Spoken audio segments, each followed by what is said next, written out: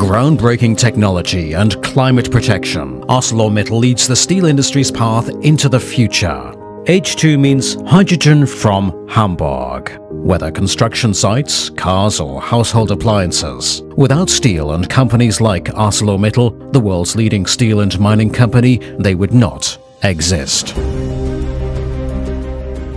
With more than 9,000 employees in Germany alone, ArcelorMittal produces 8 million tons of crude steel in 4 large plants across the country. Among them, a long product site in Hamburg, where high-quality wire rod is produced.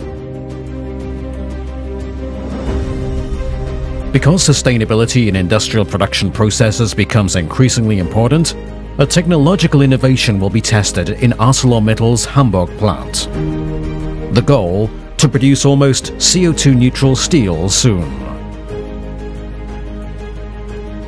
In its Europe-wide unique direct reduction plant, iron ore pellets are transformed into sponge iron with the help of natural gas instead of coking coal.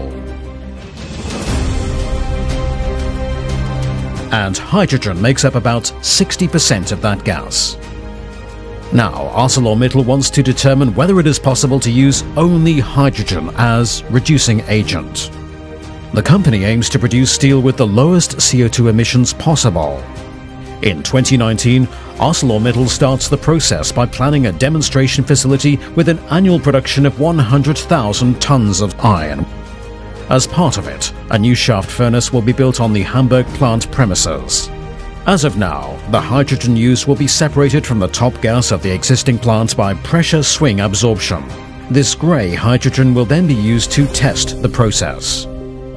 But as soon as green hydrogen is available in sufficient quantity and for an economic price, the plant will operate on green hydrogen alone. The energy necessary for production could be won, for example, from windmills, which then would be used to produce CO2-neutral hydrogen by electrolysis.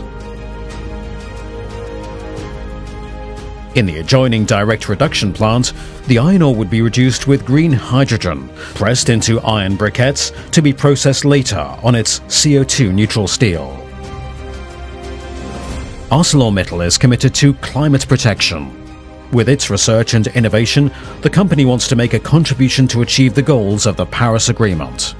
The endeavors of ArcelorMittal in Hamburg are a game-changer for the steel industry worldwide. For the first time in history, steel will be produced with the help of hydrogen on an industrial level.